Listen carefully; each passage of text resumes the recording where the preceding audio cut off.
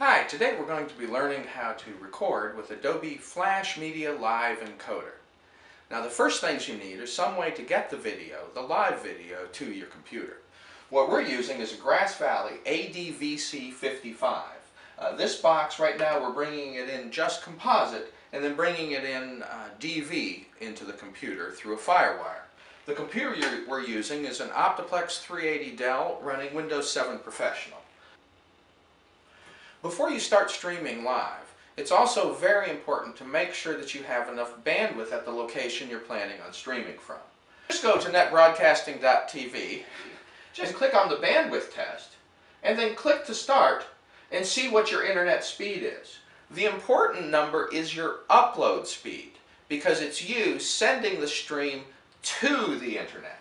And as you can see here, we have an upload speed of 1.65 megabits per second, which would allow us to upload actually high-definition video.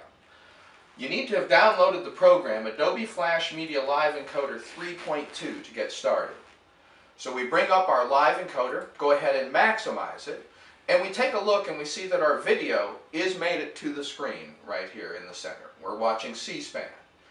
Easiest way to do this is to start with one of their normal settings. Now we want to do H.264 streaming, so it'll work for iPhones and iPads, Macs, PCs, and everything. Let's start with a nice high bandwidth one.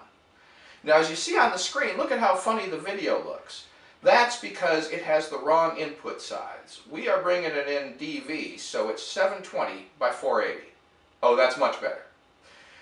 29.97 is the normal frame rate.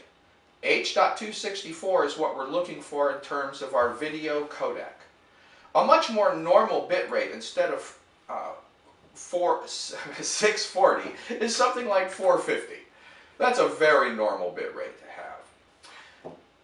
On the audio side, we're using MP3 for audio. It has the highest compatibility.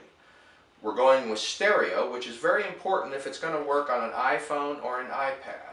44.1 kilohertz is also very important if it's going to work on an iPhone or an iPad. Our bit rate is 128 kilobits. That's for very good high quality sound.